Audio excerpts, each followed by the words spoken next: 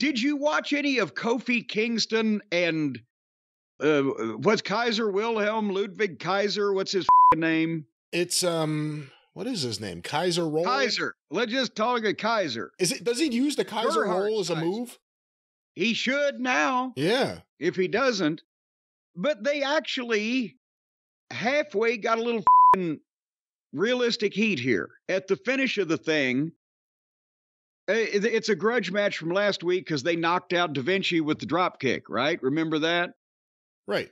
And, just standard drop kicks. So this was a grudge match. But finally, they're fighting on the desk, and Kaiser's a great worker. He's just been portrayed as a stooge. But Kaiser tries to gouge Kofi's eyes out, and the referees run out to try to stop him. And Kofi gives Kaiser a big backdrop over the desk, and he takes a nice bump. And then he nails Kofi with the desk chair, and Kofi takes a big bump.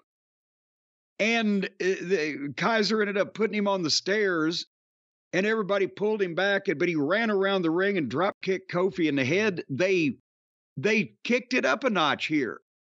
And the people were actually reacting to it halfway like, well, shit, these guys may be blah, but this shit's good. I kind of like that.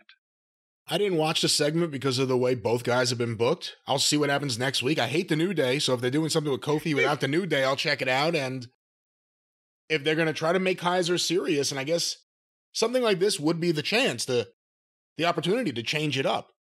If he's been booked like a flunky who gets his ass kicked, and the other guy that's there with him, who's booked even worse, gets knocked out, and you could use this as an excuse to make him more of a heel, a serious heel, now's the time, go for it. He's raging against the machine. Or the Kofi. Or the Kofi.